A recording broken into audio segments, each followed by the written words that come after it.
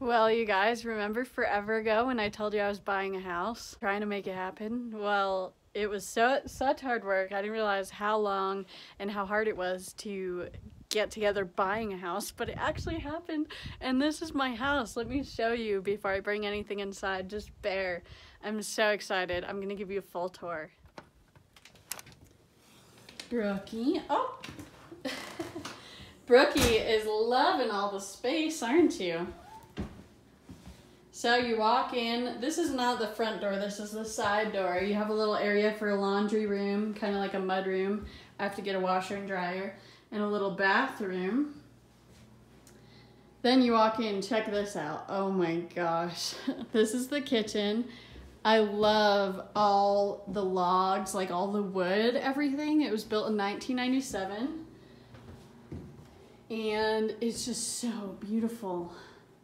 So rustic, cabiny. I love it so much. So we got this nice little kitchen with a nice island, dishwasher, stove, oven, another oven, microwave, fridge, and a nice freezer. You guys know I need that for my hunting stuff. Brookie.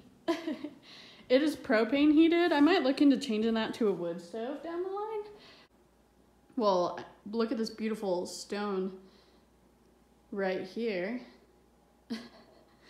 Brookie, you don't know how hard your mom works to get you these nice things. It's spoiled rotten.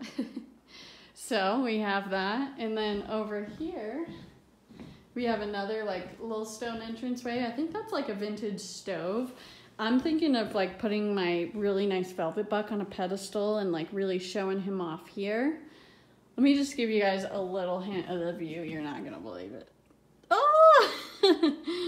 It is so amazing, and that's public land right there. Right outside my piece of property is public land for me to enjoy. How cool is that? So we got all this, so this right here will be dining room. This over here will be living room. Gonna put like a little L-shaped couch, TV right there. I love all the window space in this house. I love the fact that like every wall is covered in windows. So cool. I love it so much. It's just perfect size. We got a porch. Really nice big wraparound porch. I would show you guys the view. I don't want to give away my location too much. Just trust me, the view is amazing. $1 million view, as you can see right there. Wow. Red rock. Beautiful. Then you go in here, that's the front door. And you go in here and you have the master bedroom. Once again, tons of windows, all with a great view. Nice big master bedroom and closet. Gigantic master bathroom. Nice tub over there, storage, more storage, bathroom, shower. Oh my gosh, I just love it. Brookie, do you love it? Do you love it, Brookie? Brookie, how do you feel about it? You love it? Do you love it? Oh, Brookie.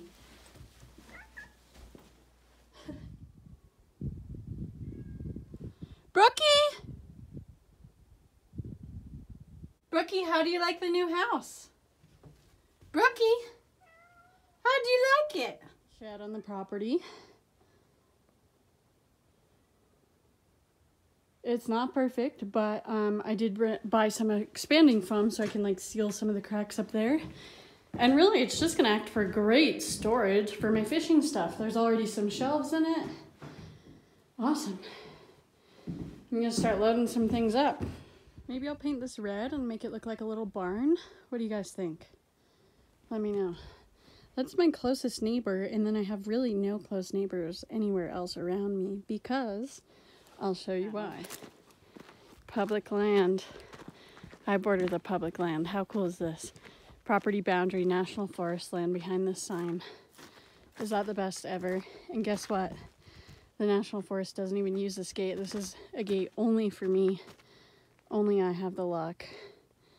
So exciting. This is like priceless. It's so hard to find land that borders national forests these days. It's really hard to come by. And I'm so happy about it. That wasn't cool enough. Introducing the chunky bunkhouse. I have a bunkhouse on the property, so the house itself is just a 1-bedroom. But then you have this big bunkhouse, which I'll show you guys inside probably in a little bit. But it's perfect, and I'm gonna remodel it and make it amazing. So I'm so excited about this bunkhouse. It's literally perfect for me.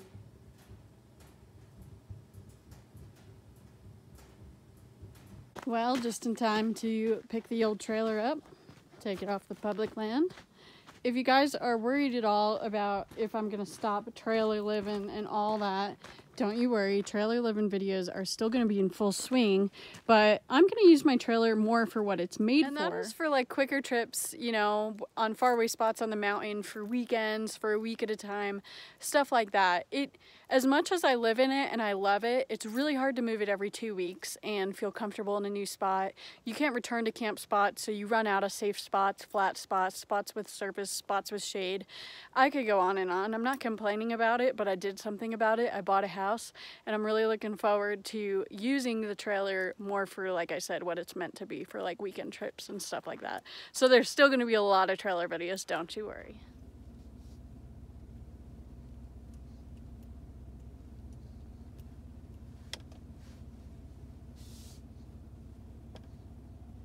I just have to take a second to brag.